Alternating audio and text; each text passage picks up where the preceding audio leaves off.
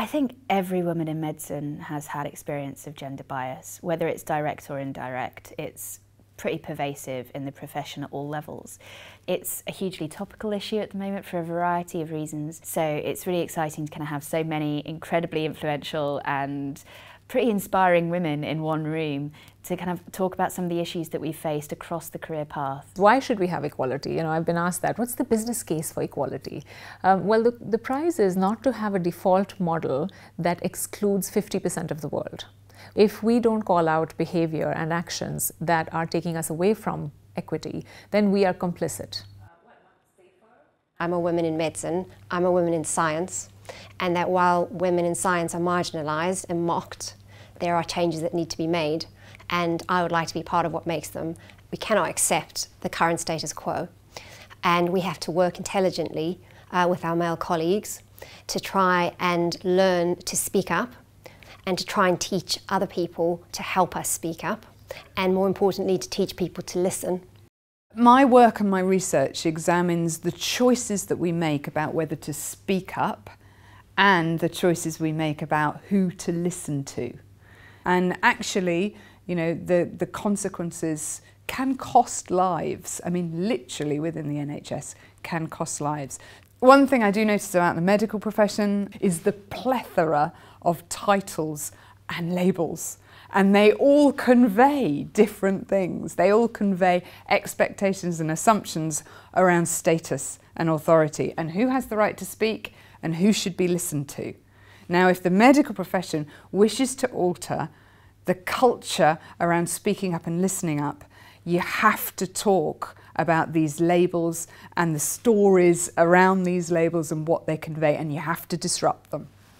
If you don't have a diverse team, then you don't think about things that you don't think about. So we talk about unconscious bias, but we also talk about the unknown unknowns.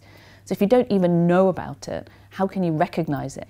Quite often women have to fight harder and have to prove themselves more. And health technology is no different to health, I would say. And one of the things I would say to everybody is champion the people in your team. You know, if they're doing something and it's good and it's novel, give them a voice, give them a platform to talk about it. The question I'm often asked from men is, well, what can I do? I'm afraid I'll say the wrong thing.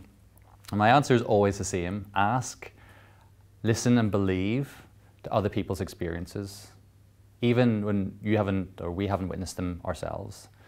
It's important for us to understand the perspective of other groups. We do know that there's a lack of representation of women at senior leadership levels, and that more balanced leadership correlates with improved outcomes across a range of measures. So it does impact, or can impact, on patient care. It is everyone's business and we should all care about it. We know that generally speaking, where there's gender equality, the world is a better place. When we think about issues such as gender bias in medicine, we should think about all of the other identities that interplay to contribute to different types of outcomes for different types of men, women, and other genders. That means bearing in mind gender, but also kind of interpreting those experiences through the lenses of sexual orientation, through able-bodiedness, through faith, through race and ethnicity. So all of these things kind of like interplay to show us that gender actually means different things to different people, even if they're of the same quote-unquote gender. The challenges I face as a disabled person can often be quite similar to the challenges I face as a woman in medicine. You get a lot of assumptions made about you, you get a lot of presumptions about what profession you're going to go in, what specialty you're going to be doing. So I think intersectionality needs to be at the basis of all we do in terms of equalities work. So I'm really hoping that this conference today is the beginning of a long, ongoing conversation. The Medical Women's Federation and the BMA have been around for a long time, and we do tend to cross over and work together on various things. So I hope that this is really the beginning of something very exciting for gender equality and other equalities within the profession as a whole.